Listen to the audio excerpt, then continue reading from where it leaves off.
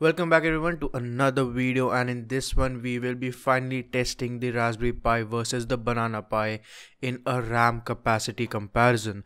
Now, one of the main reasons that I ever got the Banana Pi M64, that I asked for a review unit, is to test this exact same thing. I really wanted to play the devil's advocate to the fact that 1 GB of RAM is more than enough on your Raspberry Pi. I wanted to go ahead and push it and show you guys that there are certain applications and there are certain things that would actually require more than 1 GB of RAM and will result in a performance drop that is so significant that you will say, hey, why doesn't this have 2 GB of RAM? So, playing the devil's advocate, I plan to compile Kodi because I know for a fact that Kodi used to take a lot of RAM during compilation, but they have optimized their code and I wasn't able to get that effect on the Raspberry Pi 3 or the Banana Pi. The RAM usage stayed well within the 1 GB limit. So I searched and I found out that Qt5, not even compiling but just configuring the Qt5 and building the dependencies, takes up more than a gig of RAM. So I went ahead and did some experiments on this, and here is the result. Alright, so the audio is going to be a little bit not perfect. So what I have here is I am building Qt5 on the Raspberry Pi 3. So here is the Raspberry Pi 3 setup. Now what I'm trying to test is the amount of RAM usage and how it affects the Raspberry Pi versus the Banana Pi M64 performance. So first two things here on the command line, what I have is I have exported the make flag as J4, so it will be building on all 4 cores. This is what we want to test. Next, I'm just simply configuring, so it does build a couple of components and we will be able to see the effect immediately, but just for comparison I'm adding time command in front of that so I can get a time output and then compare it with the Banana Pi M4 and see how the time difference is.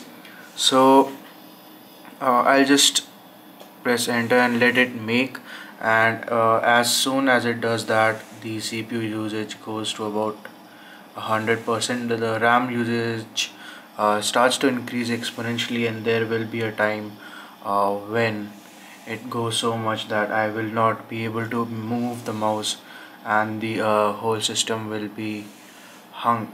So right now, as you can see, the LED for the SD card is also lit up, and there's no movement. See here, there's no movement at all on the screen, and that is the point where it starts swapping everything. The RAM is so full that it starts swapping everything to the SD card, and that is why you need 2 GB of RAM. So it's a very specific thing, but you actually need at times 2 GB of RAM. So I'll just let this complete and I'll see you when I test it with the Banana Pi M64. Alright, so the Raspberry Pi's Qt configuration has finally come to an end, but it has taken a whooping 362 minutes to complete with all that RAM swapping that was going on. And as you can see, the system has finally settled down to its regular state. So we'll take a look at the Banana Pi M64 with a 2 gigs of RAM and how well it performs in front of the Raspberry Pi. Alright, so we are back with the Qt5 configure test on the Banana Pi M64. So I have the make flag J4, so we will be compiling on all 4 cores as well on this machine, and here you can see we have around 2 GB of RAM available. So this is exactly the same thing I did on the Raspberry Pi.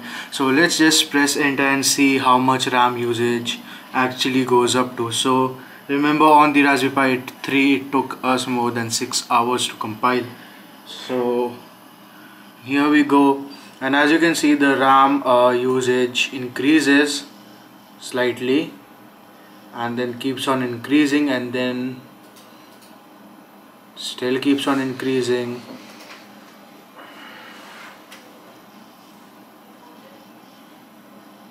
And we are having a successful compile. The OS is not hanging out, and it looks like the RAM is holding up pretty well. As and let's just see where it goes. It hasn't hung till now, and by this time on the Raspberry Pi 3 we were completely logged out of our system.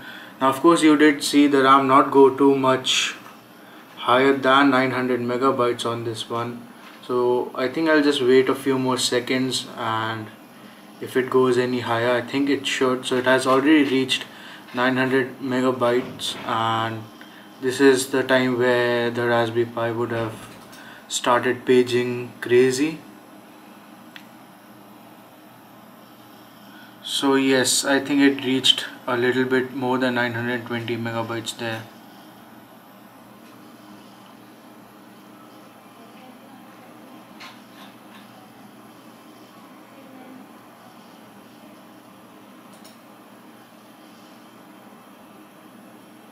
Alright, so we have successfully crossed the gigabyte mark, and this is where the Raspberry Pi would have just locked itself and not respond at all. So yes, you can see there are certain things where 2 gigabytes of RAM on this processor is actually very useful.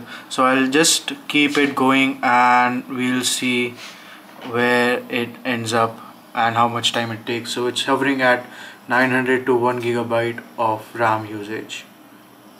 Alright, so the compilation has completed on the Banana Pi M64, and the results basically speak for themselves. It's just 7 minutes.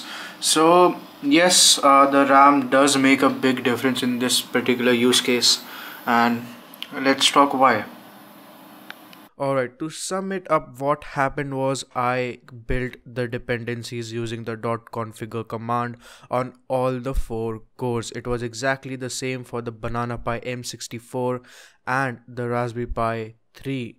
The difference was that the Raspberry Pi 3 had just a bit little RAM, and instead of being able to go over the 1 gigabyte mark, the RAM topped out at about at a bit over 900 MB, and that resulted in the hard drive, in which case the SD card being used to swap the RAM data in and out, and the SD card is magnitude slower than the RAM, and it took so much time to process all that information back and forth that it took us 6 hours to process it.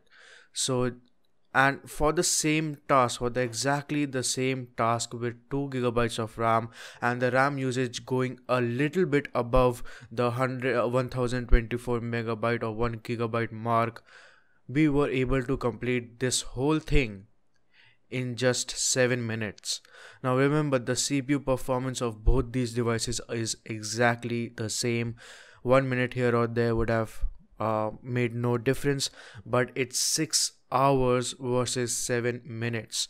So yes, there are things you can do on your Raspberry Pi that will perform very poorly if you have too little RAM, and this is one of them. Now, and I want to find out a lot more just to play the devil's advocate and say the Raspberry Pi needs 2 gigabytes of RAM. Now, saying that, on a day-to-day basis, on a regular sort of your Raspberry Pi thing, you wouldn't really require more than 1 gigabyte. It's more than enough for probably 99.9% of your processes and tasks, but it gives, first of all, a good multitasking capability, and then there are just certain things, if you want to push it to the limit, you might as well have 2 gigabytes of RAM.